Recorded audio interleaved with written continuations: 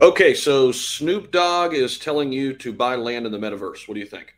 Drop your comments down below. I'm going to get into it because people are paying tons of money now to buy virtual land next to celebrities. Is this just the tip of the iceberg? Is this a trend that will continue?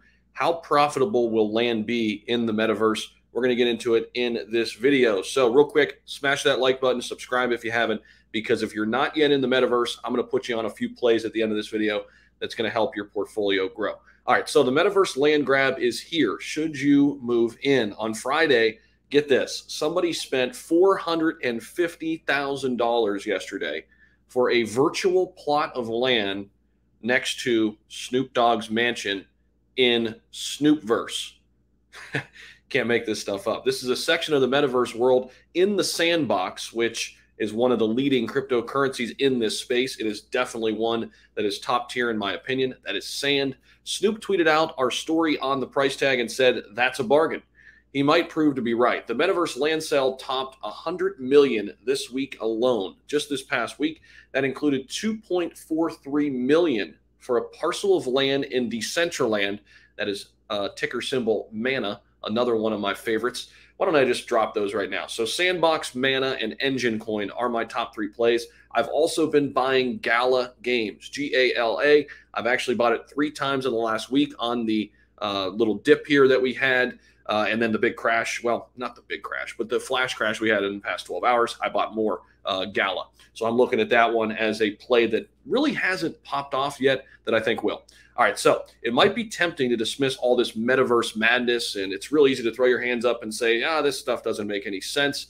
But it's probably harder to get into it as much as you can right now because I think this is just beginning. Okay, so the Sandbox isn't even fully live yet. It only has like 1,700 active users. But here's the thing. This is set to take off, I believe, in the next 5 to 10 years. Why does a company like Facebook change their name to Meta? Okay, that's not just by accident. They see a trend here. They want to be first at that table. So, all right, no matter what, the Sand token is up 82% in the last month, while Decentraland's up 35%. The irony of Facebook's rebrand to Meta is that while crypto people mocked the company and its stock suffered, it's embracing the metaverse, which has boosted metaverse tokens. There's no question.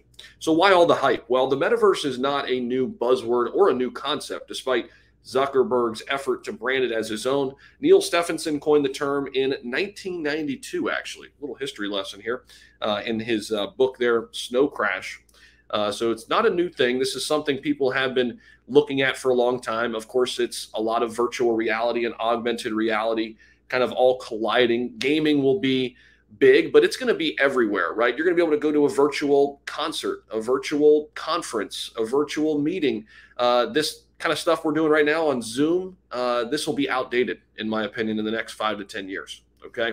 But I was just in our, this is a tweet grab from Eddie Ganglin. He says, I was just in our gallery inside of the metaverse and someone walking through entered our gallery and began browsing my work. We had a chat as I was finishing getting up for tomorrow. After a 5-minute chat, this person purchased an Obama NFT. Step out of your comfort zone.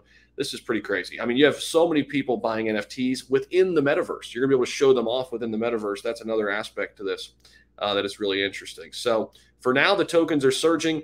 There will be a pullback, in my opinion, but the land sales are multiplying. I think that is the area right now that is still so fruitful and so new. And it all suggests a future in which the metaverse becomes a thriving parallel to the physical, metaverse.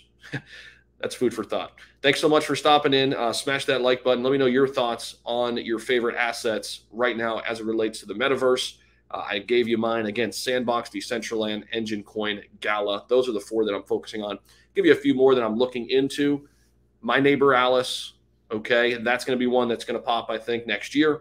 That game will be out next year. And Alien Worlds, okay? There's a couple other ones for you. UFO Gaming is another one that I like as well. All right, see ya.